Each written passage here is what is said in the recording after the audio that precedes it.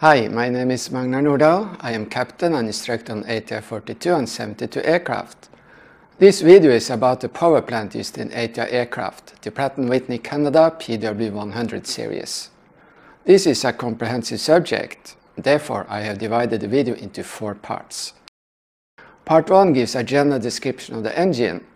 Part 2 is about the engine's gas turbine. And if you haven't seen them, I recommend you to watch them before you start on this video. This is part 3 and is about the propeller, and part 4 is about the operating procedures. This video is intended to give an oversight of the engine, and I might have made mistakes. And if I did, please inform me and I will make a notification below here.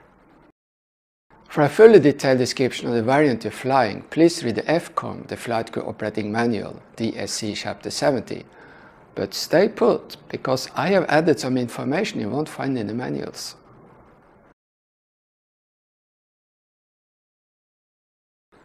As I explained in the previous videos, the gas turbine drives the power turbine, which drives the propeller via the reduction gearbox, RGB. The reduction gearbox has 2 stages. The first stage has helical gears, which gives a larger contact area, enabling the gear to transmit larger forces. The second stage is a spur gear, which includes 2 small pinion gears and a large ball gear. The gear ratio is 15.4. On engine number 2, there is a propeller brake attached to the left-hand pinion gear. The reduction gearbox drives the AC wide frequency generator, and high-pressure oil pump, and an overspeed governor.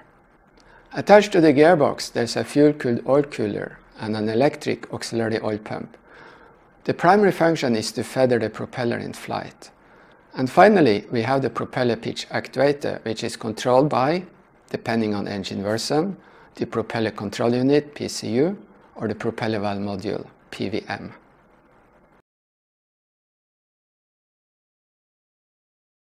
The lubrication system of the gas turbine is described in part 2 of this video. The lubrication system in the reduction gearbox is simpler. From the fuel-cooled oil cooler, the oil enters a small tank inside the gearbox housing. It has many names: auxiliary tank, which I will use, RGB oil tank, and internal oil cavity.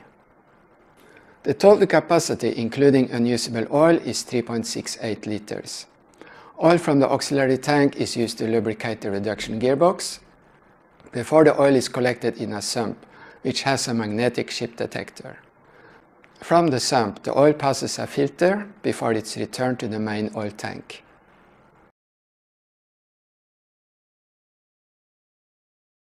The reduction gearbox drives a high-pressure oil pump, which receives oil from the auxiliary oil tank.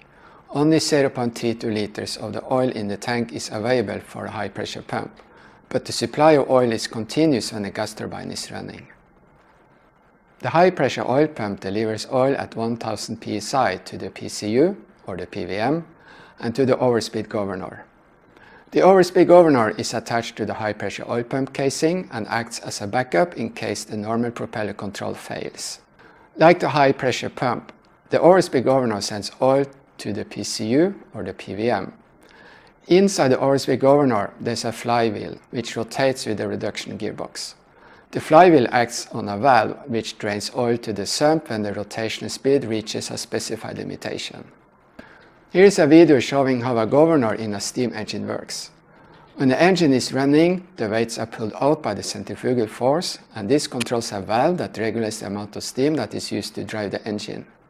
Strictly speaking, centrifugal force doesn't exist, but is the opposite vector of an inwards acceleration caused by the rotational movement that is perceived as a force. A second electrically driven oil pump is used to complement the high-pressure pump. The pump is called the auxiliary pump, or the feathering pump. Most of the oil in the auxiliary tank, 3.22 liters, is exclusively available for the auxiliary pump. This quantity is sufficient to feather the propeller when the gas turbine has stopped. The auxiliary pump runs when the following conditions are met. 1. In flight, when the condition level is moved to feather position or during ATPCS sequence.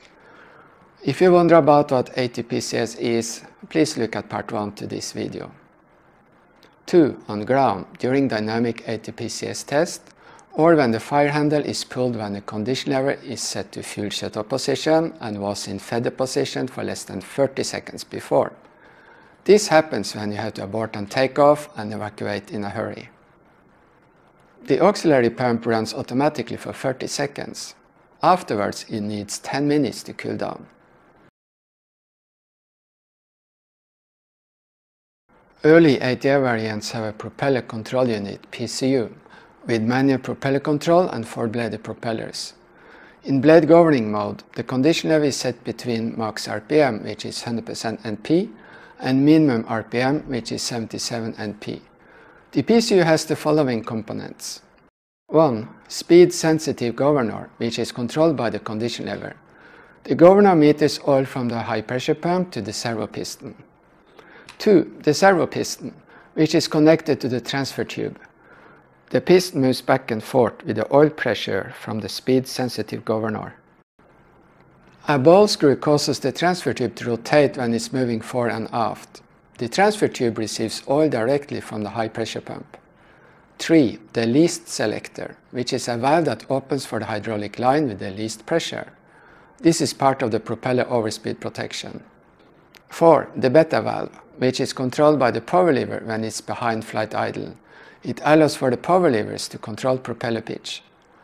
5. The reverse valve, which is controlled by the power lever when it's behind flight idle. When activated, the reverse valve closes the line from the least selector and opens a line from the high pressure pump. This gives the beta valve oil supply at optimum pressure. 6. The feather valve, which opens when the condition lever is set to feather position. 7. The feather solenoid, which opens during ATPCS sequence, and the fire handle is pulled. 8. Low pitch protection and indicating. Low pitch indication is controlled by a switch that is energized when the engine is in fuel governing mode. The transfer tube delivers oil from the servo piston to the pitch change actuator in the propeller hub. The transfer tube is also called beta tube, as the propeller blade pitch angle is often referred to as beta. A low blade angle is called fine pitch, and a high blade angle is called coarse pitch. The pitch change actuator consists of the following components. 1. A servo piston, also called a yoke piston. It can move back and forth. 2. A shank, which is attached offset to the base of each propeller blade. It is inserted in a slot in the servo piston, and when the servo piston moves back and forth, the shank will cause the propeller blade to rotate along its axis. 3. Pitch increased chamber. When oil is directed into this chamber, the servo piston moves aft, causing propeller pitch to increase towards feather position. 4. A pitch decreased chamber. When oil is directed into this chamber, the servo piston moves forward, causing propeller pitch to decrease towards reverse position. 5. A pitch change metering valve. Depending on the forward or aft position of the transfer tube, the pitch change metering valve distributes high pressure oil into one of the chambers. The oil in the other chamber is released and used to lubricate the propeller hub before it's drained to the sump. 6. A pitch lock screw. It rotates with the transfer tube and secures the propeller blades in their current position in case of a total loss of oil pressure.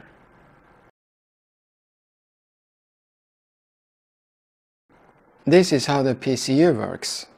In blade governing mode, the high pressure oil pump sends oil with 1000 psi pressure to the speed sensitive governor. The condition lever controls the tension of a spring in the governor, which meters the oil pressure to the servo piston, thus regulating NP. The oil is sent to the servo piston via the least selector and the reverse valve, which don't affect the oil pressure. When the condition lever is set to max RPM, the NP will be 100%. When set to the white band, you get 86% NP, and when set to minimum RPM, you get 77% NP. When the propeller tends to turn faster than the desired NP, the speed-sensitive governor will dump some oil to the sump, reducing the oil pressure to the servo piston. This causes the servo piston to direct more oil to the pitch increase chamber. This will increase the load on the propeller and reduce NP. The opposite will happen when the propeller tends to turn slower than the desired NP. In fuel governing mode, the ECU or the EEC adjusts fuel flow to maintain 70.8% NP, and the power lever acts on the reverse valve and the beta valve. The reverse valve directs high pressure oil to the beta valve, which meters oil to the servo piston. Moving the power lever forward will reduce the oil pressure to the servo piston, resulting in increased pitch and more forward thrust. Moving the power lever rearward will increase the oil pressure to the servo piston, resulting in reduced pitch and reverse thrust. In fuel governing mode, there is a low pitch light indication. If the overspeed governor registers more than 102.5% NP, the overspeed governor will open the drain valve. This causes the valve in the least selector to switch side. This causes propeller pitch to increase and slow down the propeller. Propeller feathering is achieved by moving the condition lever to feather, which opens the feather valve, and by ATPCS sequence after an engine failure, or by pulling the fire handle, which opens the feather solenoid. I don't have information about how the low pitch protection works, but I assume that it opens when the servo piston goes beyond the limitation for flight. This will reduce the oil pressure in the transfer tube and reduce the movement of the piston in the pitch change actuator. The synchrophaser is attached to engine number 2 speed sensitive governor and adjusts engine number 2 NP to match engine number 1 NP and maintain the optimum phase between the propellers in order to minimize the noise. The synchrophaser is inhibited when the power management is set to take off and is otherwise available when NP is over 70%. Maximum authority of the synchrophaser is plus minus 2.5% NP. Late ATR variants have propeller electronic control, PEC, and 6-bladed propellers, which have the benefit of producing less noise. This is achieved by sweeping back the propeller tips, which reduces the local Mach number, and by having more propeller blades, which reduces the aerodynamic load on each blade. In blade governing mode, the condition level is normally set to auto.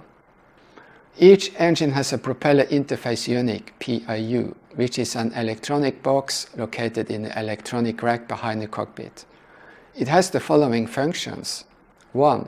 When the condition is set to auto, the PIU monitors the position of the power management selector. This determines whether NP shall be 82 or 100%. The PIU sends the signal to the PEC. 2. Processing PEC fault signals. 3. Inhibit propeller anti-icing when NP is 63% or less. The PEC is installed on top of the reduction gearbox and has 2 channels. The channels are self-tested for 3 seconds when the condition level is moved from feather to auto. A failure to one channel will trigger an ambient single channel light, and the other channels automatically takes over. A failure to both channels will result in a PEC fault alert. The propeller valve module, PVM, has the following components. 1. The electro-hydraulic valve, EHV, which is powered and controlled by the PEC. It meters oil to the pitch change actuator and enables normal feathering of the propeller. 2. The protection valve, which is part of the NP overspeed protection, low pitch protection and backup for feathering. 3. The feather solenoid, which works with the protection valve. 4. The rotary variable differential transducer, RVDT, which transmits the position of the power lever to the PEC. 5. A secondary low pitch stop retraction solenoid. I don't have any information about this one, but I assume it's a kind of backup. If you know the function of this device, please let us know in the comments below. The PEC receives the following information. 1. From the PIU, when the condition level is set to auto, the position of the power management selector. 2. From the condition lever, when it's set to 100% override or feather, the position of the condition lever. 3. From the EEC, airspeed and altitude. 4. From the electro-hydraulic valve, the pitch of the propeller blades. 5. From the RVDT, the position of the power lever. Based on this information, the PEC computes the pitch changes required to maintain the required NP and send command signals to the electro-hydraulic valve. The two hydraulic lines enters the transfer tube, which leads to the pitch change actuator in the propeller hub. I have cheated a little here, because I'm using the same drawing as for the engine with the PCU. The main differences are: there is no pitch lock screw, there are two hydraulic lines instead of one in the transfer tube, and they attach to the pitch change actuator, and they don't rotate.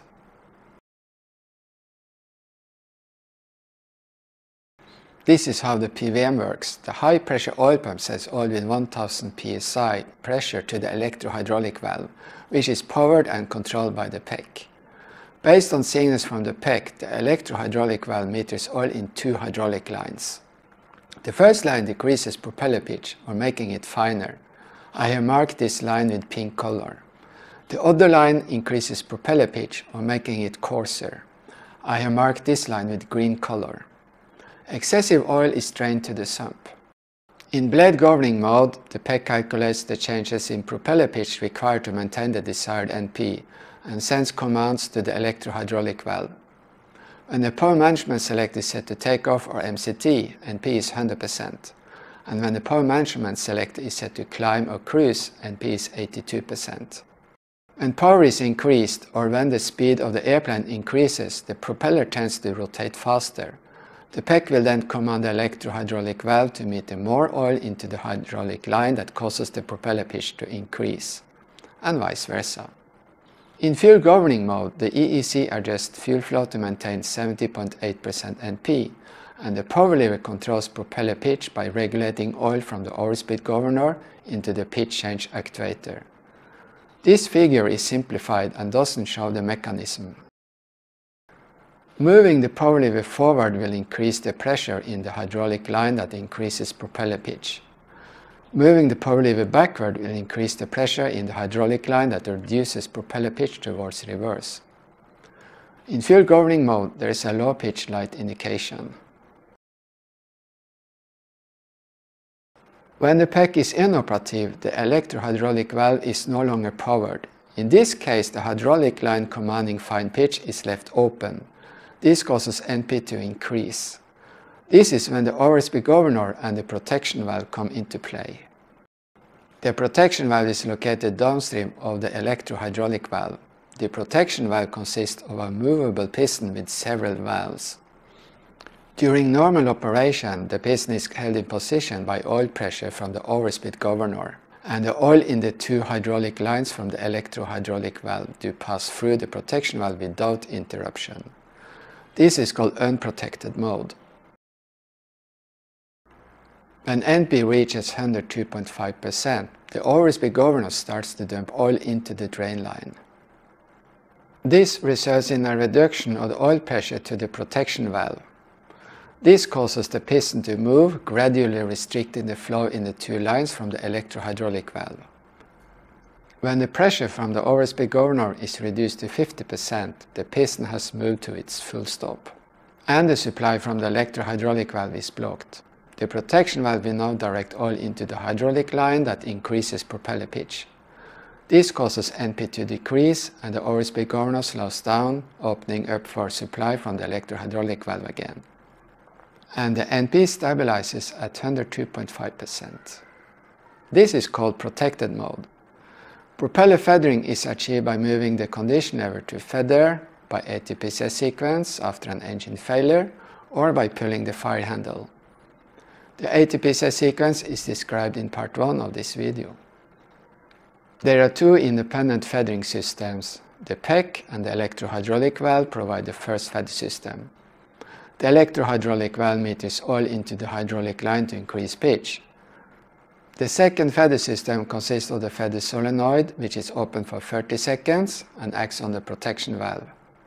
When the feather solenoid opens, the oil pressure from the overspeed governor is reduced, and this causes the protection valve to go into protected mode and direct oil from the high pressure pump into the hydraulic line that increases propeller pitch.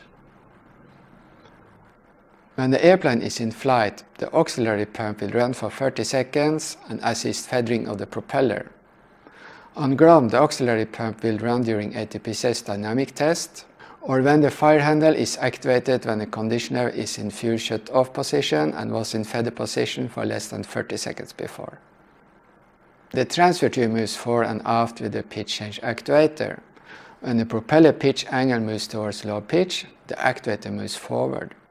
At a position corresponding to the lowest blade pitch angle allowed in flight, which is 12.8 degrees, the hydraulic line from the ORSB governor is connected to the drain. This causes the protection valve to go into protected mode and commands propeller pitch to increase. The PEC provides fully automatic synchrophasing between the propellers.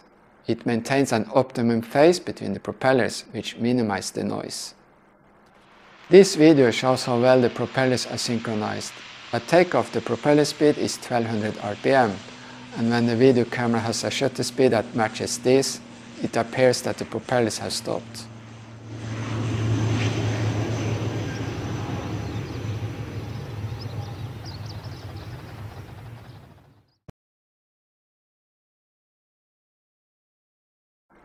And this concludes the presentation of the propeller.